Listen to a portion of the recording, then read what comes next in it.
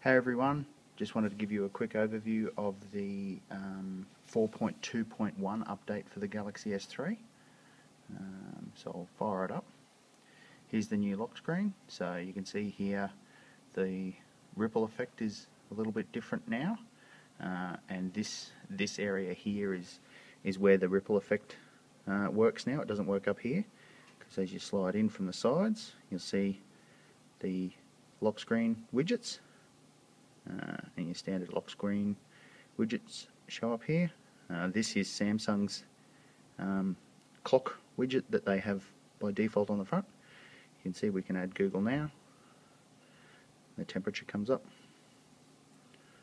There's their clock, and also you can swipe across to get to the camera. Normal camera items there. You'll see there's some writing down here about the voice commands. I'll go in and show you that shortly. Here's the home screen. This is very much the same as what already exists in Samsung's 4.1 or 4.0.4 TouchWiz. Apps are very much the same. Widgets are very much the same, so there's not a lot of change there. You can see there's still a little bit of a loading lag in TouchWiz. Still not as smooth as I'd like it, but anyway, we digress. This is the notification area. You see the brightness setting is different now. It now shows as a 0 by default, or you can make it minus or plus, depending on what you want, and the auto option is still there, obviously. But by default it's set at 0. Notifications still look very similar. And then up the top here, you see that doesn't swipe anymore, because this option now shows all the toggles. And you can see there all the different toggles that are now available. Wi-Fi hotspot is now a toggle. I don't believe that was ever there before. And I don't think flight mode was, but I could be wrong there. Multi-window still works, and all the other blocking mode and all that sort of stuff is still there. And as per 4.2, 2-finger swipe down brings that down as well, and 1-finger swipe is normal notifications.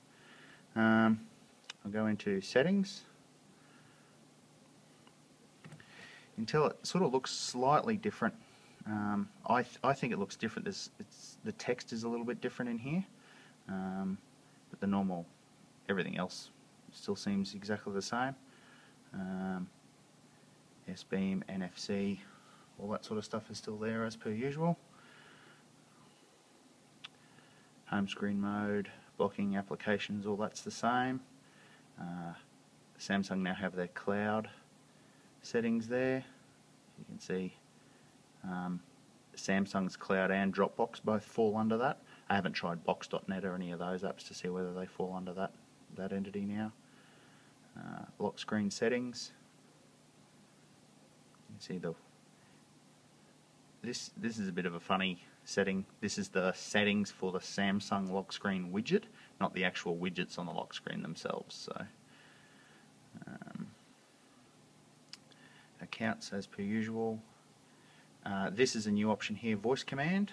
So if you go into that, you can see here you can answer or reject incoming calls with voice commands. Snooze, stop and snooze alarms with voice commands. Take photos, control music and the radio. So I've turned that on. You'll see if we go into the camera, say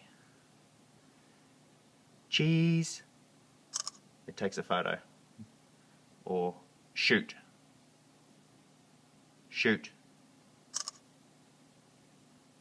smile. I take photos now automatically. But that's about the only differences so far. There's been rumblings on Twitter this morning that it's a bit better with memory management. I haven't noticed that or anything like that as yet. It still seems as per usual, but with all these extra features, you can see there, Android 4.2.1. Jelly bean.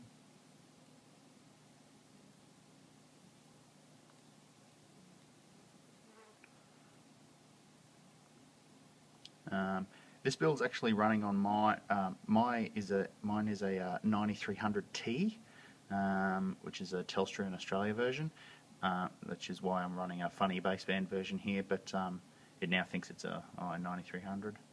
It's all the normal gear. So yeah, that's the 4.2.1 update. If you've got any questions about it, leave me a comment, and I'll see you later.